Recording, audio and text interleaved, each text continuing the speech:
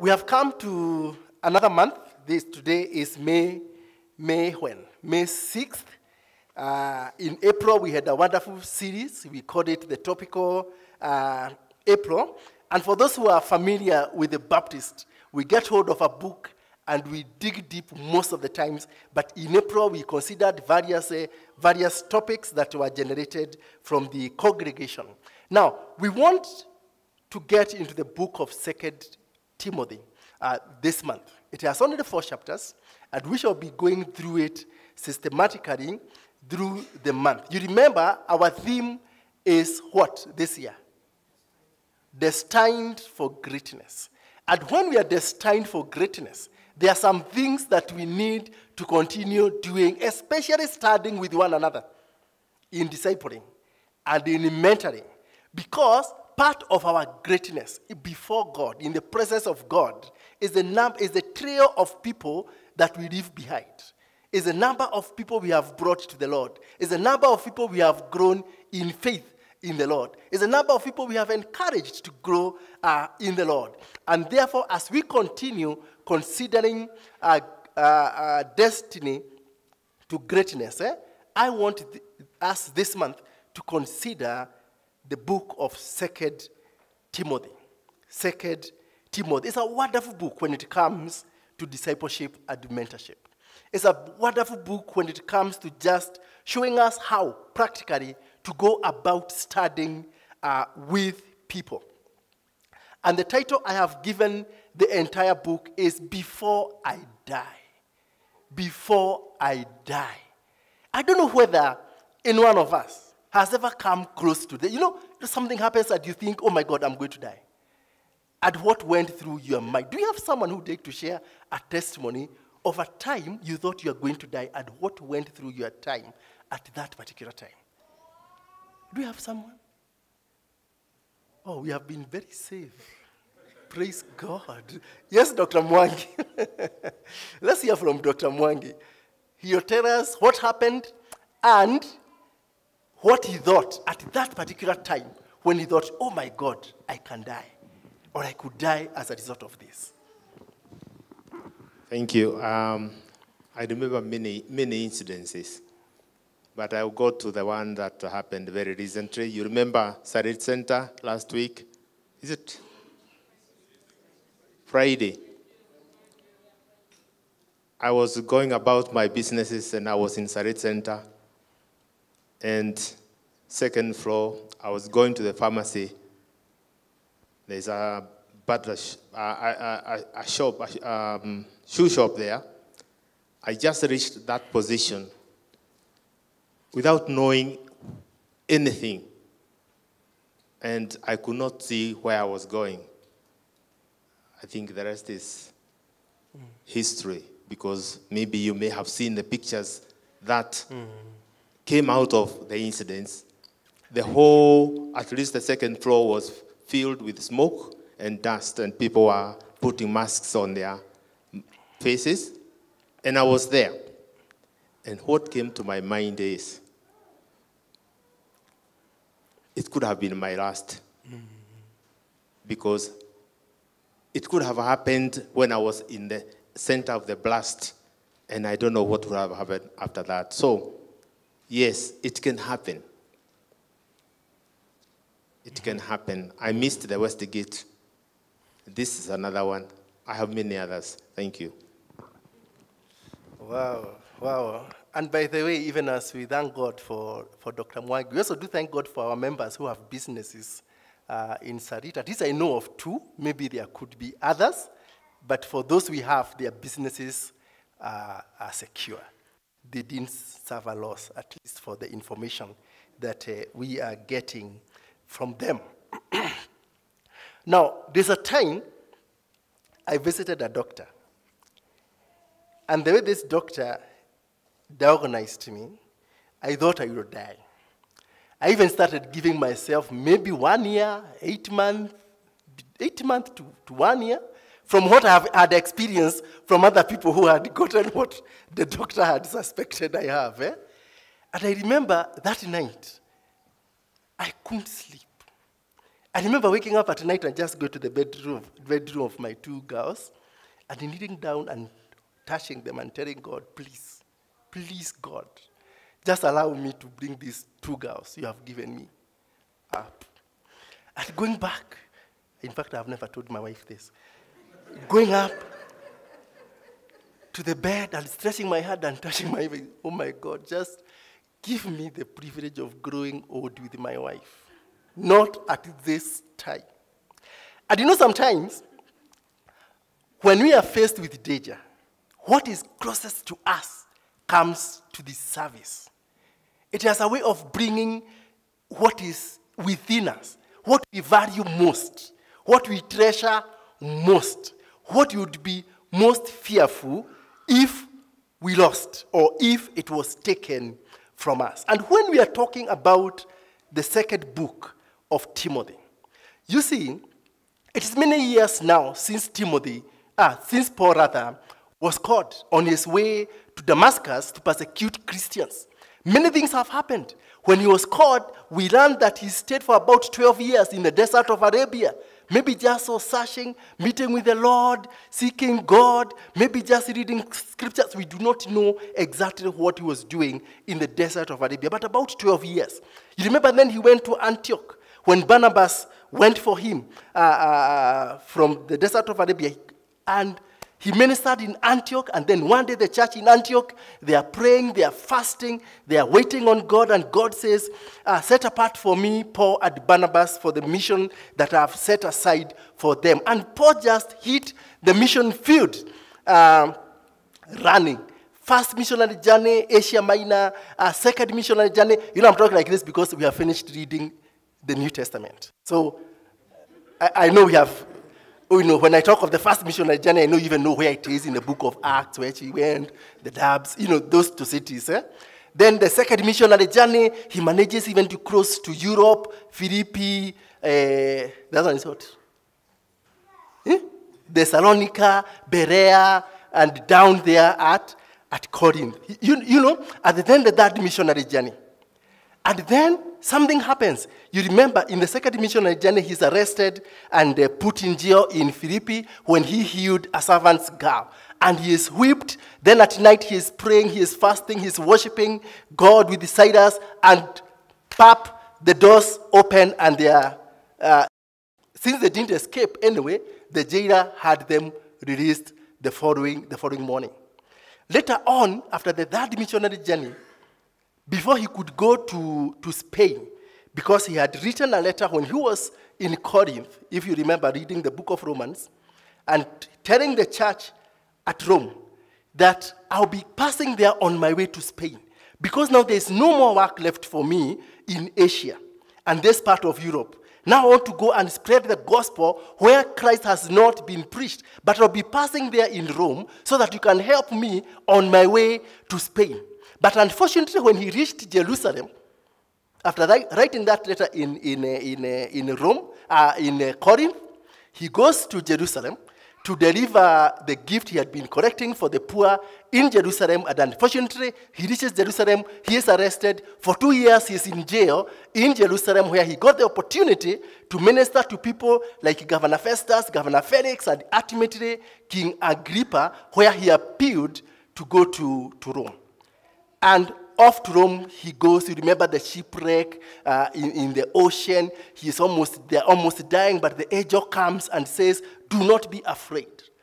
Nobody is going to die in this ship because of you, Paul, because you have to reach Rome.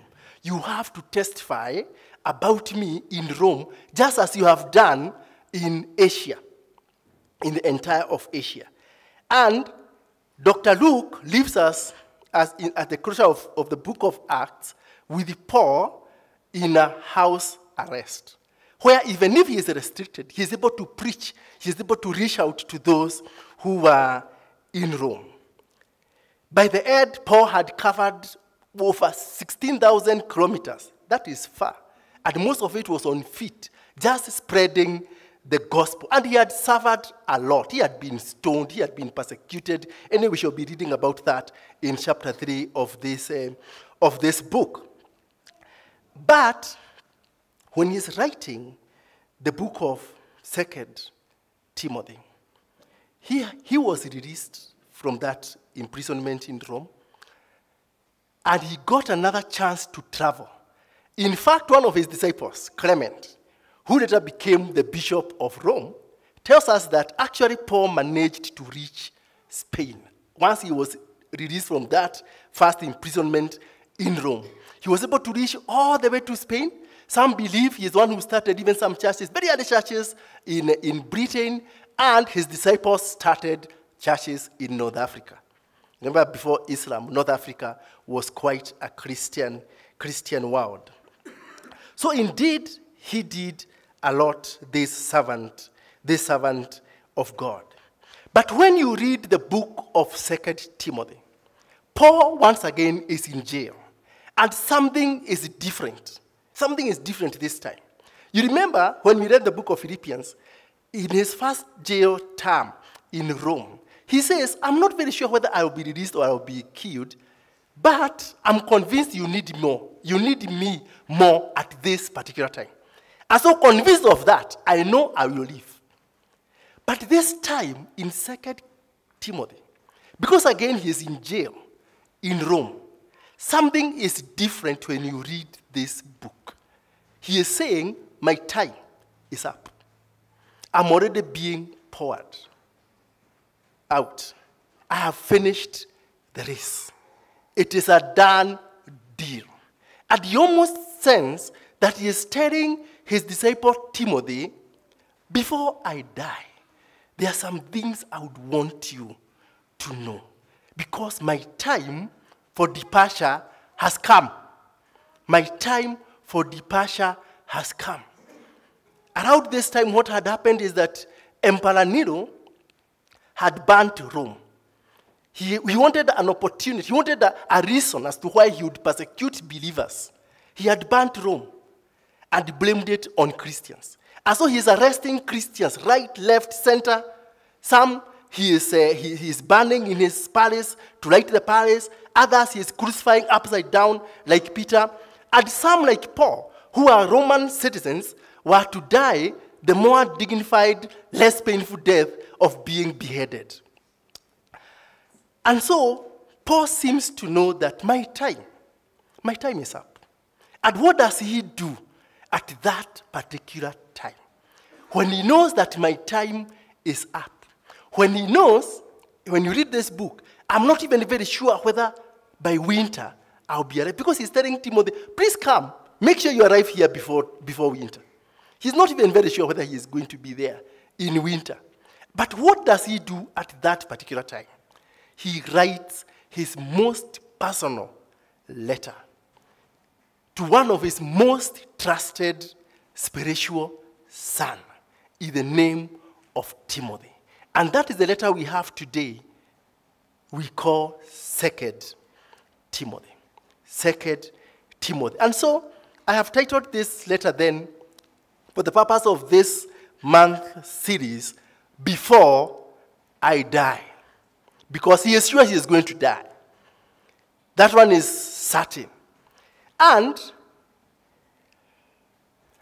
chapter 1, which we are going to be considering today, when we look at it, we are going to look at it under the banner of fan to flame. Fan to flame. Before I die, I want you to fan to flame the gift that you have received. So very quickly, let's look at chapter 1 of this under the banner of fan to flame.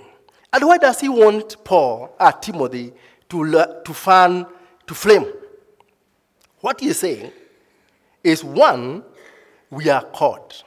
It's because, one, we are called. Two, we are gifted. One, we are called. Two, we are gifted. Three, we are required. We are called. We are gifted. We are required. So, fan to flame. Fan to flame because we are called. Fan to flame because we are gifted.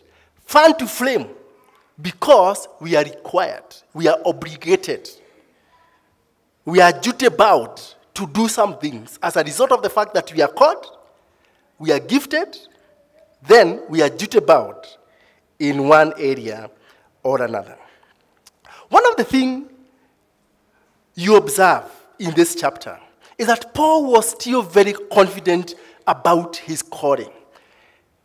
And this is significant. We may take it as if Paul has always been an apostle. He has always been a believer. But when you read this book, you actually realize that people are departing from faith. People are denying their faith so that they could escape persecution, so that they could escape death. People were denying the faith. But here Paul says, he still refers to himself as an apostle of Christ. These were days when it was not fashionable to associate yourself with Christ. But Paul still clings to his calling. I am an apostle of the Lord Jesus Christ. He is still clear about his calling. He is still clear about his relationship with God. He is still very clear who called him at the mandate that he was given. His circumstances do not blur his calling.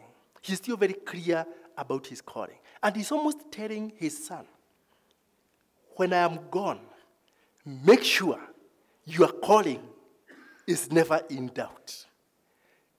He's almost telling him also, when I am gone, even as you continue leading that church at Ephesus, make sure those who are called hold onto it tightly, because that is what will sustain them.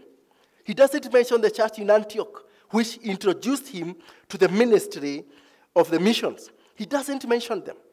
Instead, he says, I'm still an apostle. I am still set aside. Yes, I'm in this dungeon. And by the way, it was a very small underground cell with a very small hole for light and air. But even there, and you learn that he was still chained. Even when he was there, he was chained. But he is not ashamed of the gospel. In fact, the next thing he's very clear is that God saved us through his gospel. He's telling his son, through the gospel, he saved us and called us to holiness, to a holy living, to a holy living. These are the things that he wants Timothy to hold on to tightly, that we have been called to a holy living. If we are discipling people, and we are hoping that by the end of this month, perhaps by the end of by the end of this month, we shall all be settled in our vine groups. But the whole issue of holy living, we are trusting God that we shall be able to learn about holy living, because this is what Paul is telling Timothy. And he's telling Timothy, this gospel that we are talking about, God initiated it before the beginning of the time, before Genesis, before God created moon and stars and the season, before there was time. In other words, the gospel through which we have been called is not an afterthought. It was not because Adam fell. It is not because in the Old Testament Israel fell. It is not because anything happened. It is the original plan of God. There are people who believe, thank you, D. Sorry, I'm coughing. There are people who believe that the Old Testament was a failure. The nation of Israel failed. And the plans of God, as far as Israel was concerned, did not materialize. But what Timothy is being told, this gospel that we hold on to, it is not an afterthought. It is not because your forefathers failed. This is the original plan of God. Long before time began, long before the world began, Jesus was there, and it was the plan of God to save the world through Jesus Christ. And so Paul declares, I am therefore not ashamed of the gospel. I'm not ashamed of the chains. I'm not ashamed of my circumstance. I'm not ashamed of jail. I'm not ashamed of the current circumstances, because even in the current circumstances, I know whom I have believed. A very strong verse in this chapter. I know whom I have believed. And I know that he is able. I know he is able to keep that which I have committed until that day. I may not be very sure about winter. I may not be very sure about next year. I may not be very sure whether you'll even find me alive. But there's one thing I know, that the one I have believed is able to keep that which I have committed to him against that day. Until another of a song, you remember sang that song, and I believe Kaiser will be leading us in that song as we give our tithe and offertory. Because when we are not sure of our calling, it is very easy to be ashamed of some things. When you hear the kind of money that Mr. Bio is talking about, it's very easy to be ashamed. Hi,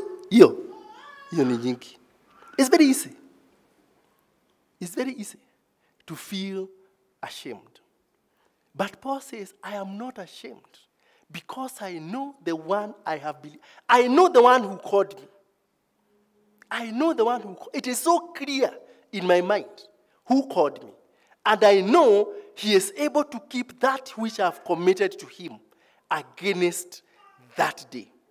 Against that day. So I am not ashamed. The next thing he tells him, as he tells him to fan, to frame, is that we are gifted. We are gifted. This chapter opens with Paul in prayer. And one of the things he is urging Timothy is to fan, to flame the gift that Timothy received when he laid his hands on him. Perhaps it was during his ordination.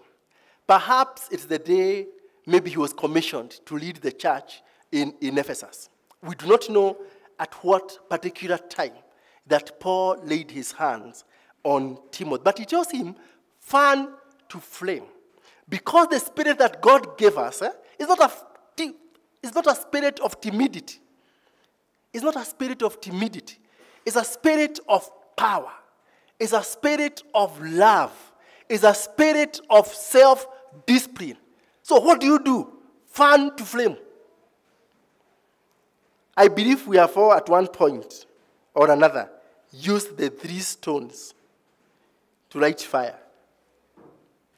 The firewood. Anybody who has never used firewood here? Oh, Bill, sorry. Oh, quite a number. Then you have never lit fire. Yes. Of course, we are in the city. There are some people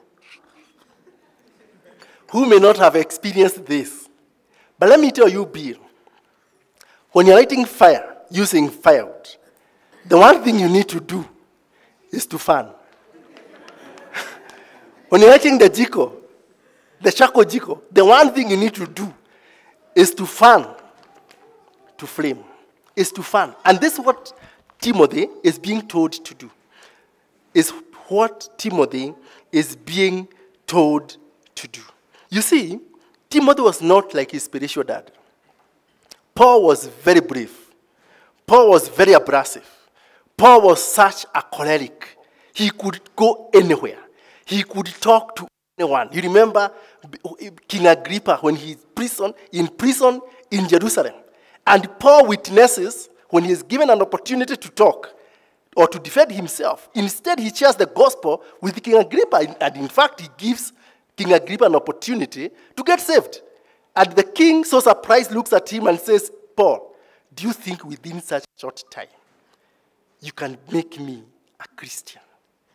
And Paul says, short or long time, I pray that you can be like me, but without the chains. There's somebody in prison telling the king, he could do those kind of things. But Timothy seemed to have been a timid young man. Sometimes even fearful. When he's writing the first letter of Corinthians, he tells the people in Corinth, when Timothy comes, See to it that he has nothing to fear. Don't frighten him. Don't frighten the young man. See to it, treat him in such a way that he has nothing to fear. But now, when he is dying, he is telling him, before I die, I want you to fan to flame that gift. And most of us are like Timothy. Most of us are like Timothy. Most of us are so gifted, but we are timid. Most of us are so gifted in matters ministry, but we are fearful. We need to write a letter to NBC Westlands. When Mr. Karaoke comes in front of you, see to it he has nothing to fear. When Joseph goes to quarry, I hope you didn't take fear there. See to it that he has nothing to fear. In this instance, Timothy is told, fan to flame. And I think this is a good thing for us. It's a challenge for us. Because there are many ministry opportunities that we miss because we are timid. You don't know what people will say. I have never spoken before people. I have never done this. I have never preached. Perhaps you tell me to share a meditation. That's what people say when you tell them to preach. Perhaps you tell me to share a devotion. But preaching, no. I have never led someone to Christ. Where do I start? I have never, believers we are, many times, we are, not because we are not gifted. God has gifted us. And he has given us a spirit. And Paul says, this spirit that God has given us is not a spirit of timidity. It's a spirit of power. It's a spirit of love. It's a spirit of self-discipline. It's a spirit of self-discipline. I think it was just yesterday I was being told of, I can't remember, someone else who has been preaching somewhere and insulting people.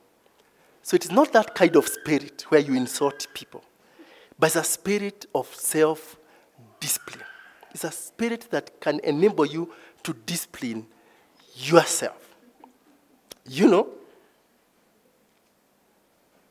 And that's the thing that Paul wishes for his son, that you'll be able to fan to flame. In this place, because God does not gift anyone with all the gifts.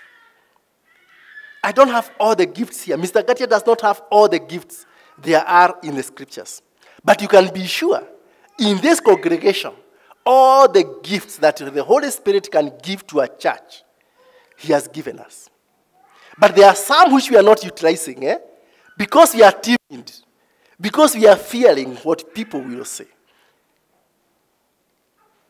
And so Paul says, see to it that you fan to flame. See to it. But there's a way in which it is good to be a bit timid. There's a way in which it is advantageous to be a bit fearful. I remember when I started preaching, I think the day Pastor Geshiga gave me an opportunity to preach, I was so fearful. And I told my mentor, I don't know what to do. I have been asked to preach. I am so fearful. And I remember him telling me, Erastus, I would have been so surprised at the fearful of you if you came and told me you are feeling very encouraged, you are feeling very happy, you are feeling very prepared that you are going to preach. Oswald Shebas said this about the people like you and I, that God can achieve his purpose either through the absence of human power and resources or the abandonment of reliance on them. All through history, God has chosen to use nobodies because their unusual dependence on him made it possible for the unique display of his power and grace. He only chose to use somebody's only when they renounced dependence on their natural abilities and resources. Let me tell you, people who are timid, people who are sometimes fearful, like Timothy, can be lethal in the mission field, can be lethal when it comes to ministry. They can achieve so much, and they do achieve so much, Because God does not like using, God does not use those who are full of self-confidence. Those who think they can do so much. Those who think, you know what? I am so gifted. I am so gifted. That worship team, I'll be able to take it far, far, far, far up, given my gifting. Or that preaching ministry, I'll be able to burst the ceiling, given those are not the kind of people that God uses. God uses those who sometimes think, oh my God, what will I do? How can I lead a Bible study group? How can I lead a Vine group? Those are the people that God uses because they have an unusual dependence on Him. That's what Oswald Chambers said. And that was Timothy for you. And that is most of us here today. I cannot start even telling you how fearful I am. I was telling the prayer team at Mrs. Karanja on Thursday. Every Sunday morning. It's the day I wake up the earliest. Like today I woke up at 3. And between 3 and 4, I was just telling the Lord, now, how can it be that it is me again to stand? You know how fearful I am. You know how I am not gifted to do. And it is true. It is true. I am a fearful person. Me, even when the boys were going on strike in school, I used to go to the headmaster's house. And I told him now, me, I don't know, me, I'm not part of them. Yes, you hear Musaliti. Somebody has already, I was called that, Musaliti. You know? But God likes using those that are fearful, those who are not feeling confident. And I want to encourage you, if you are here and you are feeling not very confident, a bit fearful, not very sure of your gifting, fan to flame. There's a gift you received when you got saved. There's a gift you have received when people have prayed on you. When Mel told us to hold one another's hand and just pray for each other. And it is not the first time, it is not the second time. There's like a gift that God has deposited in you. Which is that gift? Spare it, fan it to flame. And Paul gives an example of 3 of the gifts that that he knew he had. He said the first one, Kerus. Preacher. He was a preacher. He said, these are my gifts. That's what he's telling them. He's telling him, I'm an apostle, sent with a specific commission from God. And I'm also a teacher. And you know what he's saying? And this is a good thing about our relationship with God. When God called me using this gospel, or through this gospel, I was appointed. You know, when God calls, He appoints. He appoints. Those of you who have ever received a promotion in the office, one of the things you really want to receive after you have been told of promotion is the appointment letter. Sometimes the motivation is you want to see how much your bank, is going to change. But you want to be sure that I have this position. Those of you who have ever done interviews, and you're waiting for that appointment letter. Paul is saying, mine, when God called me, He appointed. He appointed. He appointed me into 3 offices. Sometimes you can have one gift. Other times, it can be a multiple of gifts. But each one of us is gifted. We all have gifts. But out of these gifts, we are required. We are duty bound. We are mandated. God does not call at the gift just for the sake of it. And these are the things that Paul wants Timothy to be so clear about. Even as you minister to this church in Ephesus, make sure these are the things you are preaching to them. Make sure that people know they are called. And those are the things we need to be teaching in our Vine groups. They're asking people, do you know what are your spiritual gifts? So that if you realize you are leading a group of 5 people, and none of them know their spiritual gifts, you can even first stop doing the study you are doing. First, engage in a study that places people where they are gifted, in the areas that they are gifted. But we are required, and I'll just run through this because of time. We are required. And one of the things that Paul hints here about the requirement is the requirement to be fruitful. The requirement to be fruitful. You know, the utilization of our gifts helps us, makes us to be fruitful. He calls Timothy my son. He calls him my son. Now, that's not a simple title. You know, my dad would come every evening holding some goodies, and we are there as children, we are calling him daddy, daddy, daddy, daddy. And he used to tell us the title daddy is very expensive. And you know, now these days I know it. Because him, he had 6, I have 2. And I cannot fulfill everything they call me daddy about. You know, it's an expensive title. And I think even in the spiritual world, by the time you have the confidence of calling someone my son, whom you have not given birth to, it talks of great investment in that person. By the time you're able to say my daughter to someone you have not given birth to, but you are calling her my daughter because of your relationship with them, and not because of age. You know, in Africa, we are, you know, if you are the same age with my mother, you are my mother. No, I'm not talking of that kind of motherhood. You know, I'm talking of where it is as a result of spiritual deposits that you have put in that person. You know, the lady who was here 2 weeks ago, Irene Togoy, the kind of deposit he has put in my wife, when she calls my wife my daughter, it is appropriate.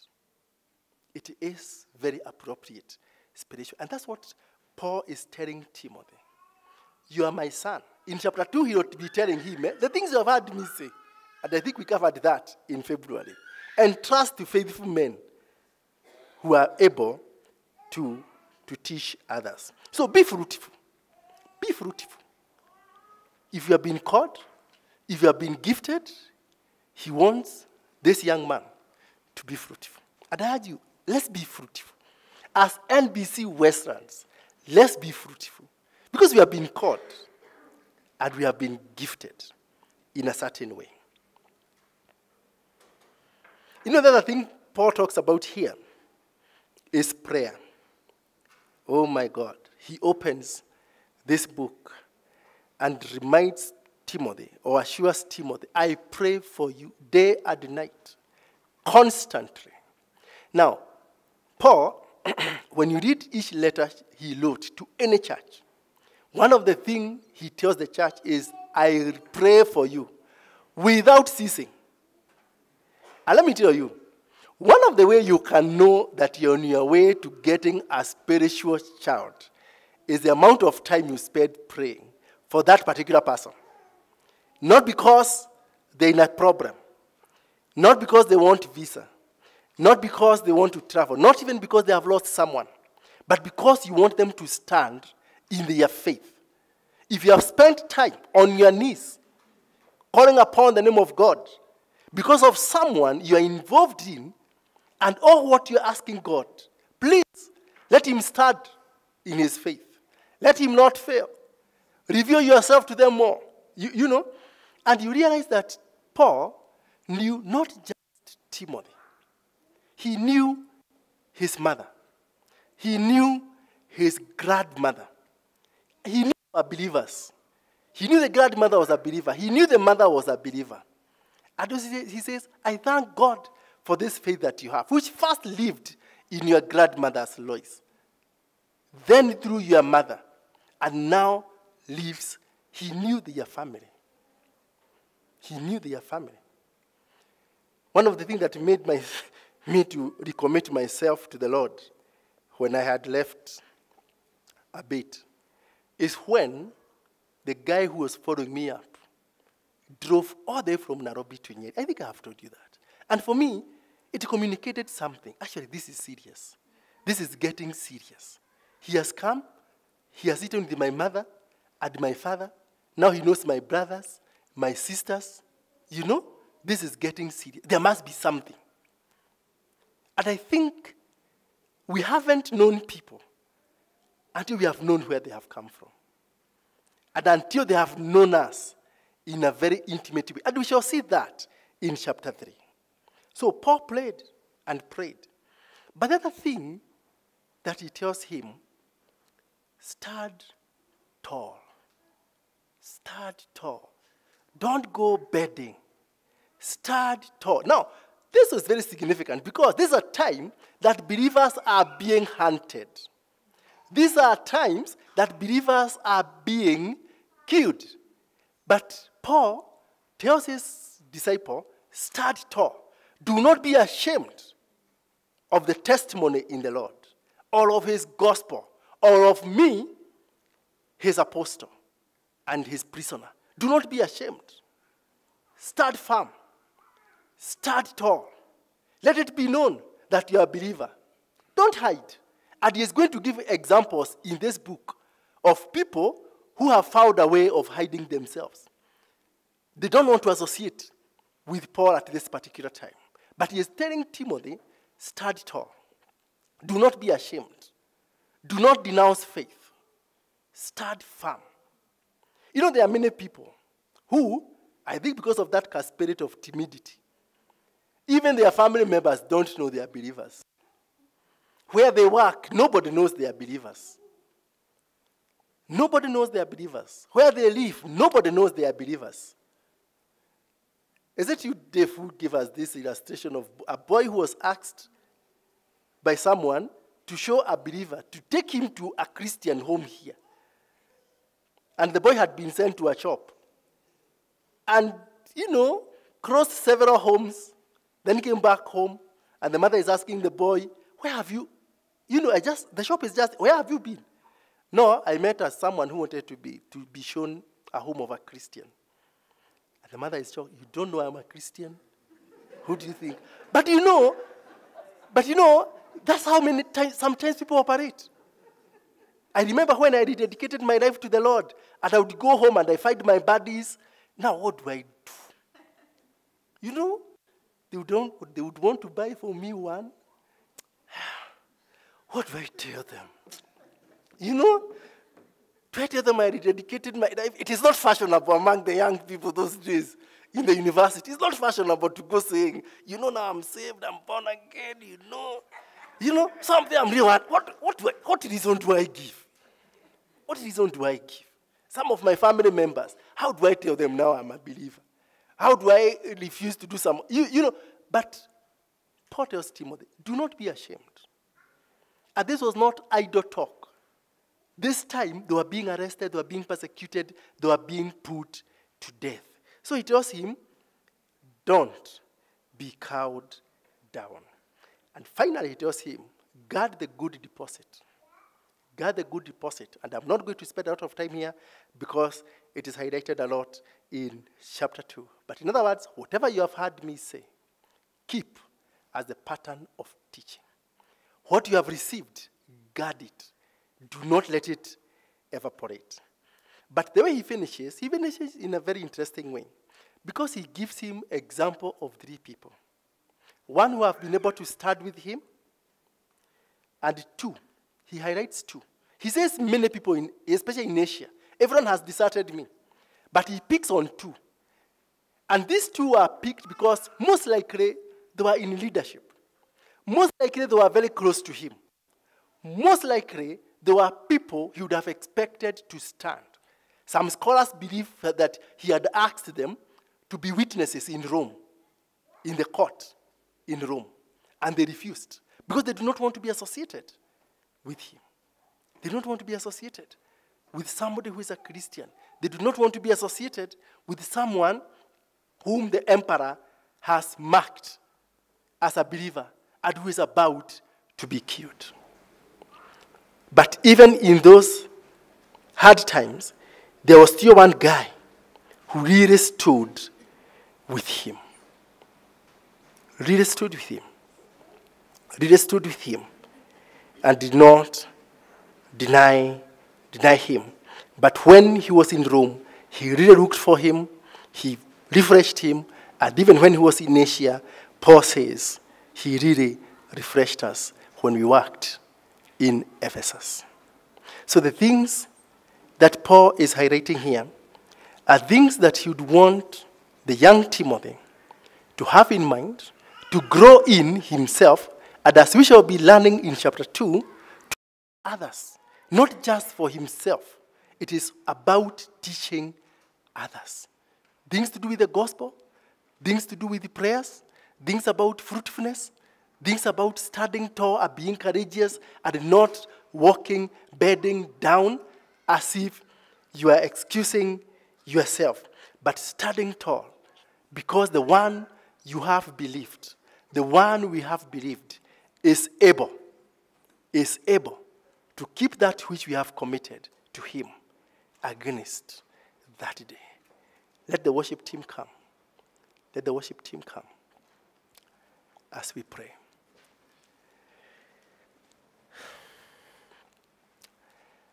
Our Father, we are before you this morning because again we are reminded of your goodness, of your mercy, your love to us, O Lord. We are thankful to you because you have called us. We are thankful to you because you have gifted us, O Lord. We are thankful to you even for what you have called us to or require of us in this relationship that you have given us with you. So we do thank you and bless your name and exhort you, O Lord, even over the things that we are learning, O Father. We are here as your children and you know us because there is nothing that is hidden from you, O Lord.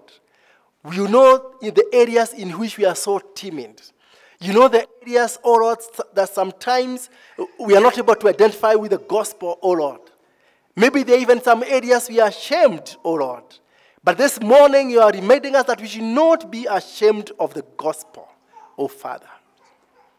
We should not be ashamed of you because you are able to keep that which we have committed to you against that day, O Lord.